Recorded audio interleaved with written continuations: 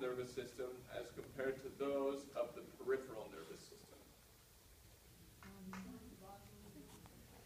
That's true. One's the boss, one's the worker. I'm looking, I have a key word that gets you points on the test. Peripheral has connective tissue. Very good. The peripheral has connective tissue, the central does not. What does that mean about the central nervous system? More delicate. Very delicate. Thus, what do we do? Protect it with a skull and a vertebral column. What two types of cells create the nervous system? Neurons and neuroglial cells, or neuroglia. How does myelination affect the action potentials of a nerve? First of all, what's an action potential? That's just a word for the signal that shoots along a nerve. And you'll learn a boatload about action potentials if you take human physiology. So action potential is that electrical signal, and how does myelination affect it? It makes it faster because it creates those nodes. And what's it called when the action potential jumps from node to node? Saltatory conduction. Very good. And you all had the clapping analogy metaphor to show how that works. What are the similarities and differences between Schwann cells, astrocytes, and oligodendrocytes? So first of all, what type of nervous tissue are these? Are they neurons or neuroglial cells? They're neuroglial cells, right? The neurons are the pseudo-unipolar, the multipolar, and the bipolar. All the polar ones are the neurons. These are the neuroglial cells. And what do they all, okay. So which ones are in the central nervous system? Which ones are in the peripheral nervous system? Very good. Oligodendrocytes and astrocytes are in the central nervous system. The Schwann cells are in the peripheral nervous system. Which ones myelinate, which one doesn't?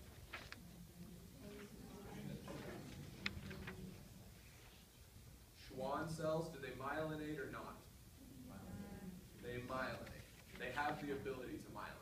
Sometimes, remember, there's that weird one, they just kind of put a little bit of myelin on it, and we call it a neurolemma. But if they wrap it a bunch of times, that's called myelinated. So Schwann cells can do that. Can oligodendrocytes do that? In the CNS, yes. Schwann cells myelinate one neuron. Oligodendrocytes, do they myelinate only one neuron? No, they stick out. Oligo means many. So they stick out many arms and myelinate many nerves. And then the astrocytes, they have that funny picture where they're just kind of plating the neurons with a little bit of myelin protection.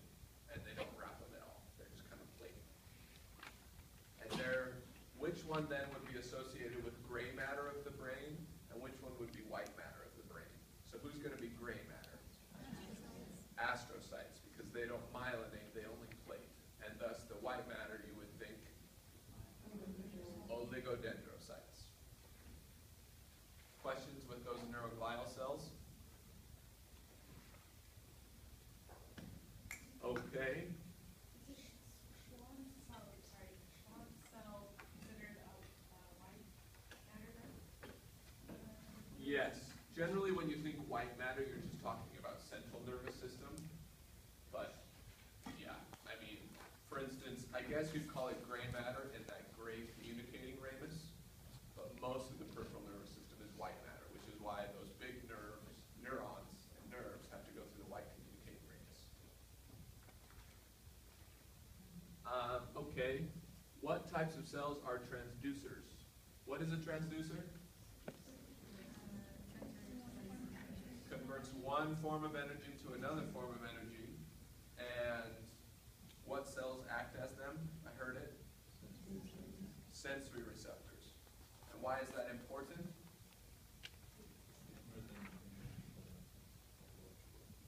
Exactly. We want to convert the energy that we're sensing into electrical energy because that's the energy that the nervous system understands. So for instance, your mouse is kind of like a mechanoreceptor. When you click it, it takes mechanical energy and it turns it into an electrical impulse that your computer understands. Very Very similarly, in your fingertips, there are many mechanoreceptors that if you press on them with enough energy, they cause a gate to open in a neuron, and you shoot an impulse towards the central nervous system. That's what goes on. Number 7. So wait, what type of cell did you say? A sensory receptor cell.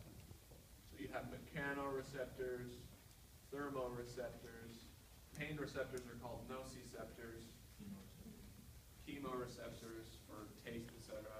For pressure, like blood pressure, they're called baroreceptors, like a barometer, etc., etc.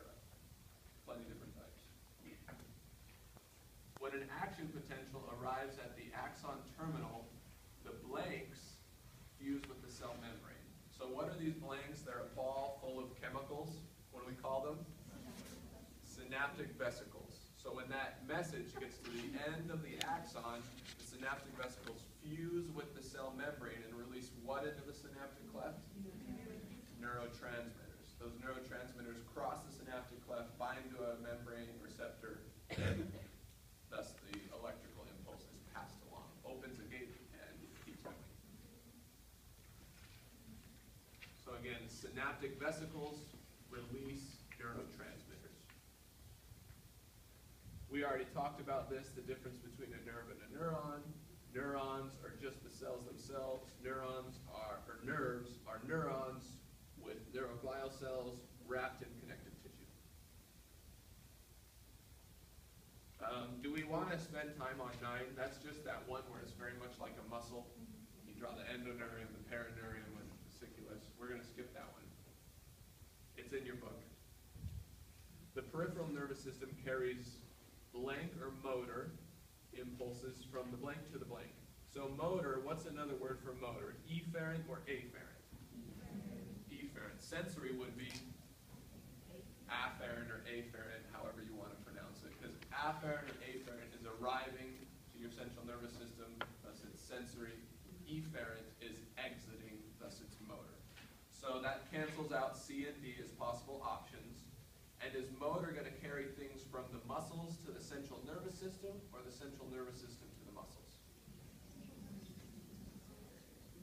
Motor's coming out of the spinal cord, so from the central nervous system out to the muscles to tell them to contract. Questions there? Okay, we have time for a trace or two.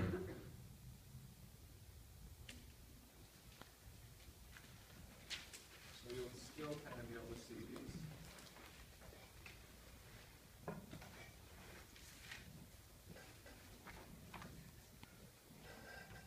So we're going to use this. These are poorly drawn, I know.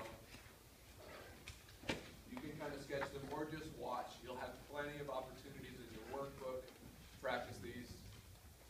I would not take a picture of it. Not that beautiful. Anyways, so we're going to practice some. You can either sketch this really quick or just watch. Again, in your workbook, there's plenty of these, and I went and found a photocopier and printed a bunch more to practice, and you'll get used to doing nervous traces. What parts of a normal spinal level have I negated to draw? So I have a dorsal root ganglion, ventral root, dorsal ramus, ventral ramus. What's some key things that are missing? What would be about here? A gray communicating ramus, or T1 to L2, what else would be there? White communicating ramus. And if this were like S2 to S4, what would be on the ventral ramus? A parasympathetic splenic nerve. Okay, so we're going to start with number 2.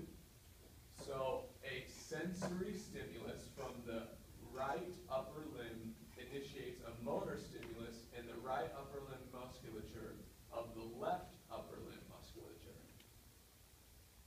Pardon me, and the left upper limb musculature.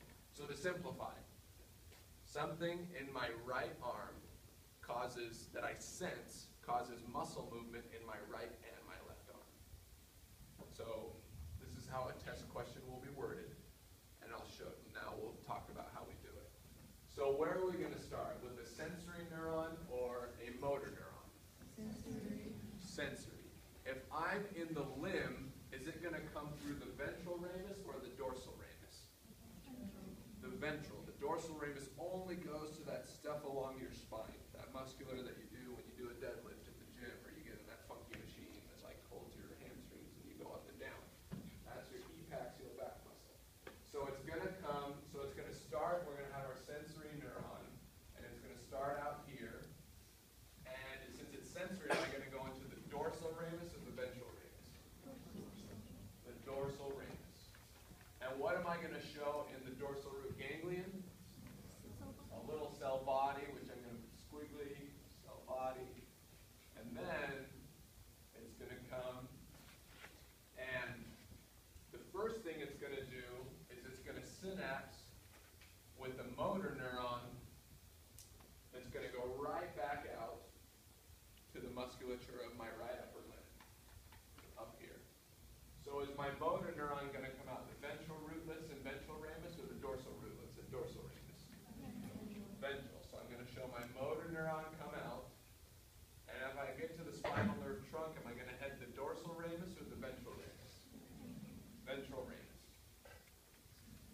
And then to show it acting on the muscle, all you do is have that fork. So again, this one is a very simple one where it's stimulus in causes motor out. And really, I haven't used my central nervous system because I used a peripheral sensory nerve and a peripheral motor nerve. And that's interesting because, I'll get to your question, whenever you do those things where they hit your knee and it moves, the knee jerk reflex, that's exactly this type of a reflex. It never goes up to the spinal cord or up to the brain. So if I lacerated your spinal cord like T6, that would still work. Type of thing, which is cool. Yeah, question? So earlier in that, do we have to actually just write out everything that I go through, or should we just draw it? You're just drawing it. The only difference is because I don't have colored chalk, it would give you like a key, and you would say my sensory neurons are blue, my motor neurons are red. Okay. So we've gotten one part of the question. We've sent out our efferent motor impulse to the musculature of the right upper limb. We also need to go to the left upper limb. And this brings us to the importance of interneurons, which wasn't necessarily stressed in lecture. You have to use an interneuron whenever you cross to the other side of the spinal cord, or whenever you go up and down the spinal cord levels. So again, interneurons are used to cross the spinal cord or to go up and down. So in this case, my sensory neuron comes in from my right side, and I need to tell my left side to do something. So can my sensory neuron just send a message to this side by itself?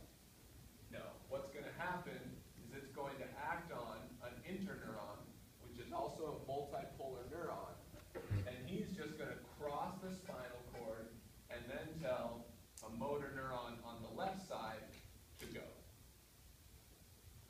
Does that make sense? So I just had to use this cute little interneuron to cross from right side to left. If for some reason also I need to send a message down here, I would also touch an interneuron and it would go all the way down this level. Does that make sense? What questions do you have? Okay, so this guy's going to come over, touch a motor neuron that's efferent. Is the efferent motor neuron going to go to the ventral or dorsal root? Ventral root. And if I'm going to the limb muscle, am I going to take the ventral ramus or the dorsal ramus? Ventral ramus, because the limbs are part of the body wall, and it will act on the muscle. Yeah. Is there no postganglionic? So this, Motor. we're talking about skeletal muscle. When do we have a preganglionic and postganglionic? Smooth muscle. So for those that have lecture right after this, you're going to learn this again and again. It's always one motor neuron to skeletal muscle. If you're going to smooth muscle, how many motor neurons do we have? 2.